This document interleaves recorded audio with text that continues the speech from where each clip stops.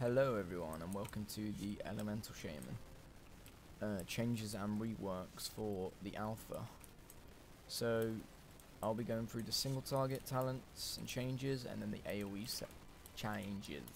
So some of the changes that I've seen on early is that they're kind of becoming a hybrid class in a way, and that you've got so many off heals that you can kind of be like a second healer in a dungeon. So for your first talent, Elemental Blast has been moved up, and Urban Rage, which is the one which is the pillars which come out and hit a target, that is in the same talent tree, as well as Exposed Elements, which is a new talent, which Earthshock now increases the damage of your next lightning bolt on the target by 200%. I just take Elemental Blast because obviously that all the chance of getting crit, haste, or mastery is just too good not to have. Your next talent, which is kind of one where you start the hybrid starts off, is the Earth Shield. Protects the target with an urban shield. Obviously it does the same as it done in all the expansions, but you can place it on any target regardless. So say you have a tank, you can just place it on the tank, like I'll do it to this hunter. Just place it on him, and there he is. Every time he gets hit, he's healing. I can just keep that up on the tank. Your next set, Ice Fury's been moved up from the bottom up to the 3rd tier, and they've also increased the damage. In 7.1 the damage was 400% like it is now, but then in 7.2 and 7.3 they reduced it down to 300. So it seems they've risen it, but I'm pretty sure they might lower it again because there's no real need to higher it because it was still already OP at 400. But Echo of Elements is the same. Lava Burst now has 2 charges, but I always take Totem Mastery now because it just, the buffs you get from it are just way more beneficial. Like all the buffs, especially the Flame Shock one, is just way too good not to have. Your next one, so Magma Totem's still on the same row. Obviously that's good for AoE, but I still take Aftershock because obviously if I'm saving 30% Maelstrom on a like 75 Maelstrom Earthshock, I can save that extra Maelstrom I've gained to put it into a Flame Shock and make it deal more damage over time. And again, this is another like hybrid kind of talent tree where you can get Ancestral Guidance, which works the same as it does in Legion, which damage you do converts to healing, which is obviously another good healing spell, just to help the healers out. And Windrush is on that same one, and Nature's Guardian, which it's kind of like a just saves you basically if you die.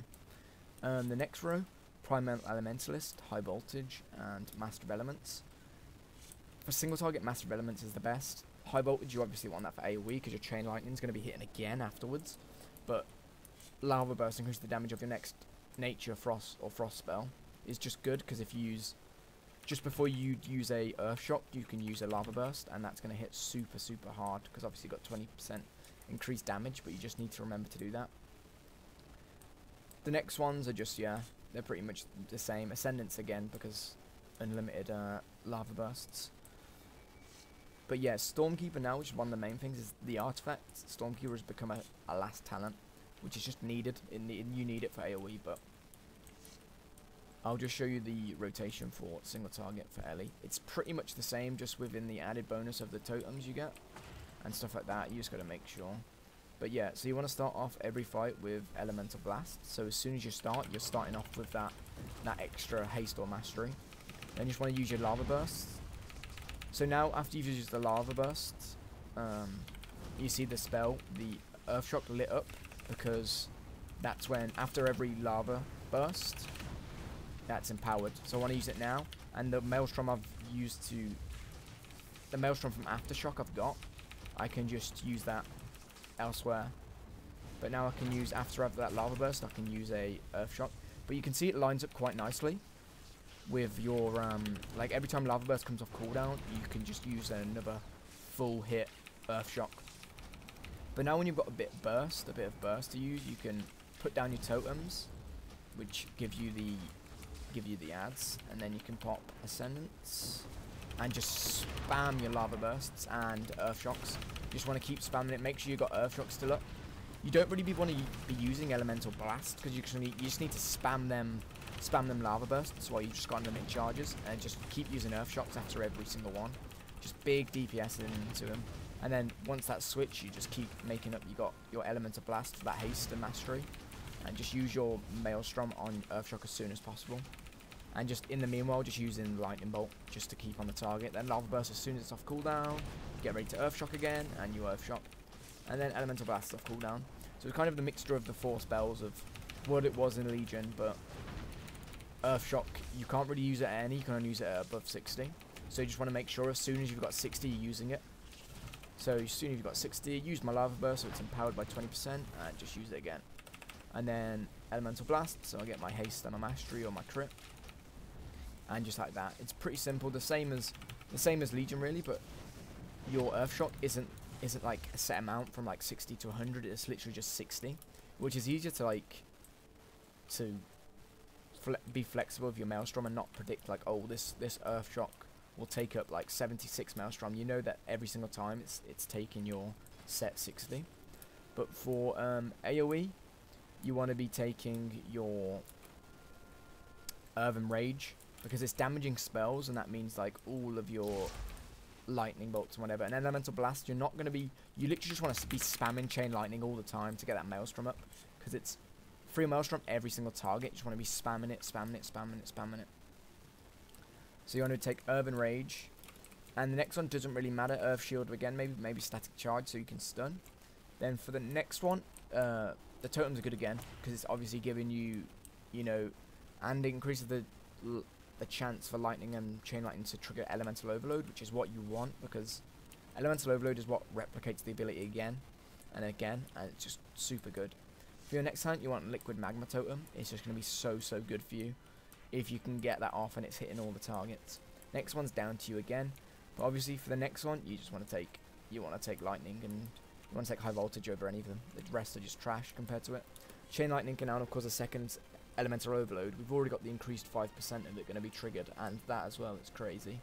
And now obviously Stormkeeper, charge yourself for lightning, it just does what it does, but you only get two charges of it now, whereas on Legion you get 3.